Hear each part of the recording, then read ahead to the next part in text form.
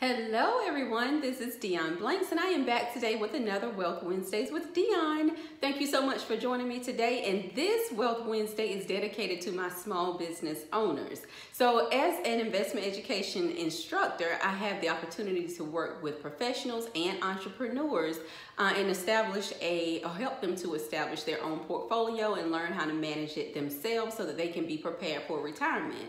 So it never fails that around this time we always talk about how we can save more money on our taxes.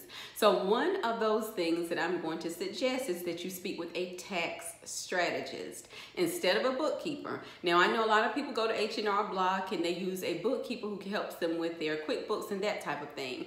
But whenever you start to make more money, you definitely want to consider using a tax strategist. And I'm going to tell you one of the things that has helped me as I spoke with my tax strategist. So of course I own a small business, and within my business I have my son who is also an employee of the business. Now if you have a child that works for your small business, did you all know that that is a deduction?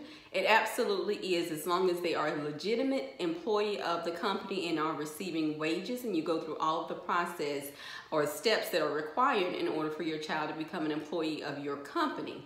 Once you start paying them, you can also open up a Roth IRA in their name and start contributing for their retirement inside of their individual retirement account.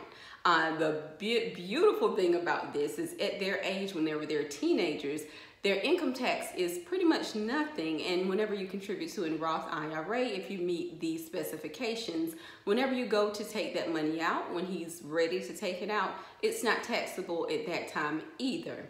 So definitely consider speaking with a tax strategist. That's one of the many things that you can consider if you own a small business.